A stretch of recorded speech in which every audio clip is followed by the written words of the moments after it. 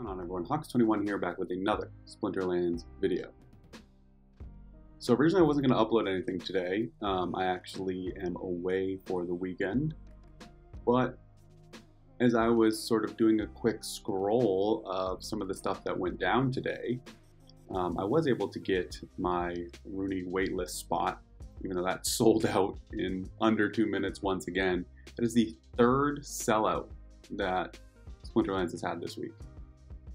Started with Rift, or not this week, over the last 2 weeks, I guess. Started with Rift Watchers. That sold out in, the pre-sale sold out in under 2 minutes, as we all know. Then Tower Defense sold out, I think in like 2 to 3 hours. Which, you know, sounds like a long time when we're talking about minutes, but we're talking about something that's, the game's not even made yet. The packs were $8, not including the voucher discount, so they were expensive. And yeah, today the Rooney waitlist went in, or whitelist, sorry, went in, again, it was similar time to Rift Watchers. Very, very fast, under 2 minutes. We are very close to Yasik, it's now under 10K. So all of this stuff, the Aggro's posting in the Discord. Also, shout out Colby for tweeting it. He's a good follow on Twitter. If you're on Twitter and not following, talks about a lot of Splinterlands stuff.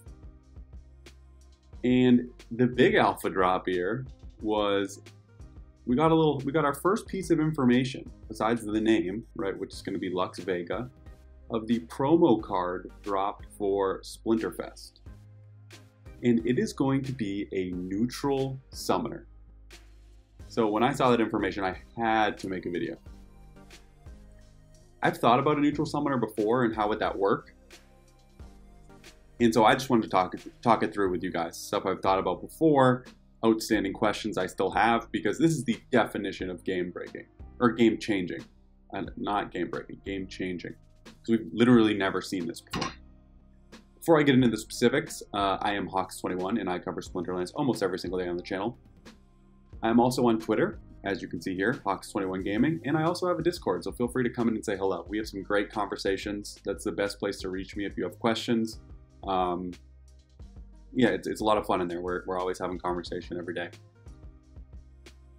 So yeah, a neutral summoner.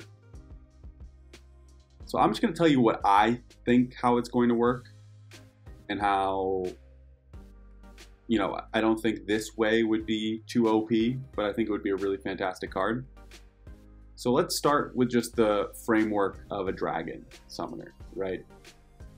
So the idea being you can play this summoner with another Splinter, right? There was some floating around that this summoner would allow you to play any card from any Splinter.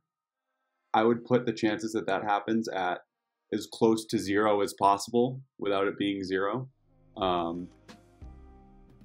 Just that would be too crazy, and they would never do something like that. But I won't put it at 0 because who knows?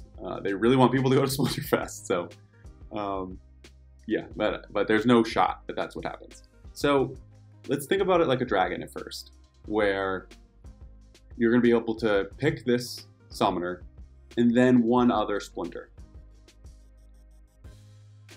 You know, a lot of the dragon summoners are some of the more powerful summoners in the game, some of the more expensive summoners in the game because of your ability to combine. So from that angle, it's going to be a fantastic, well sought after card, almost regardless of the ability, just the flexibility it gives you. But they didn't make it a dragon, right? They could have just made this a dragon summoner. Nothing was stopping them from making it a dragon summoner. But they made it a neutral. So what are the differences going to be? Well, the first clear thing is it's going to be available regardless of what splinters you have, right? So right now you can play a dragon summoner with any splinter that's available, right? But if you don't have the dragon summoner or dragon splinter available that match, you can't play that dragon summoner. So this is going to have the increased flexibility of being available for every single match. And I do think it might actually be every single match. I want to check the wording of this, actually, because if you go here, and you see, I only know the icons. If you go here, and now I gotta find it, Rise of the Commons, right? You can use legendary summoners in Rise of the Commons. So if you read this, only common and rare monsters may be used in battles. So you can use a legendary summoner, but you can only use common and rare monsters. If we go to Lost Legendaries, I believe legendary monsters may not be used in battles. Okay, I think that's key, monsters. Because again, you can use legendary summoners here. Now, let's go to no neutrals. Does this say, where are we? Here we go. Does this say monsters? I think that will be key. I actually don't know. I wanted to do this live. Neutral monsters may not be used in battles. So, as it currently stands, given this verbiage, I think this summoner is going to be available every single battle. They might switch this around to make it so it's not in this, just to give, one out of whatever rule sets chance that this summoner is not going to be available. But as it stands right now, I think this summoner will be available in every single rule set, except we don't know the mana cap, so maybe not Little League. Just looking right now, I think that would be the only one, unless they change the no neutrals rule set, where if it's over 4 mana, it won't be available in Little League. So that's pretty crazy, right? We don't know what specific abilities this card is going to have, right? Like maybe it's a super specific ability set that only really works with 1 or 2 splinters, and then that kind of defeats the purpose. But maybe it's a super, like, I don't know. So think about this, right? What if it was a heal? Maybe it's just a 4 mana summoner with a heal, and that's the only ability. That's neutral. Would that be game breaking? No.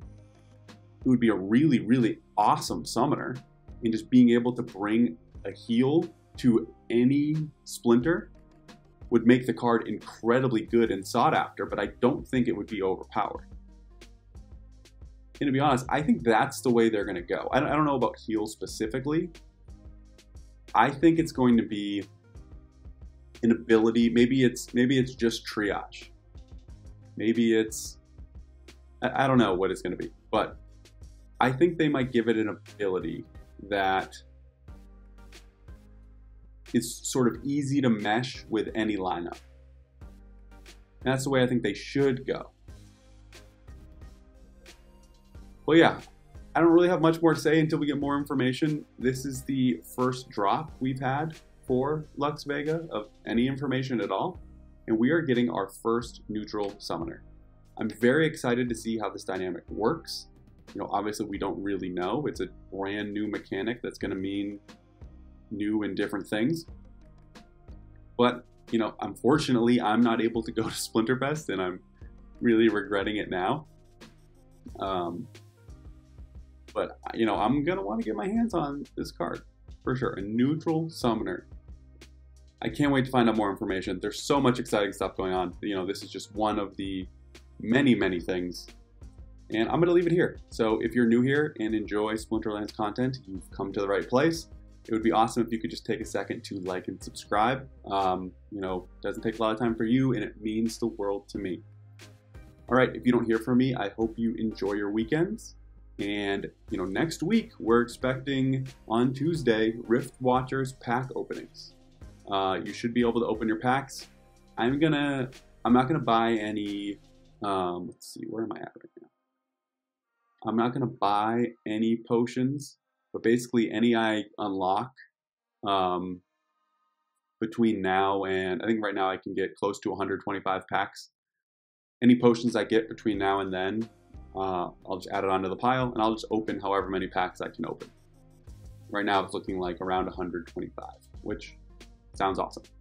So I'm planning on doing that right away on Tuesday. I'm tempted to live stream it, but I don't have the setup to do it yet. And to be honest, I don't really know how to go live on YouTube without,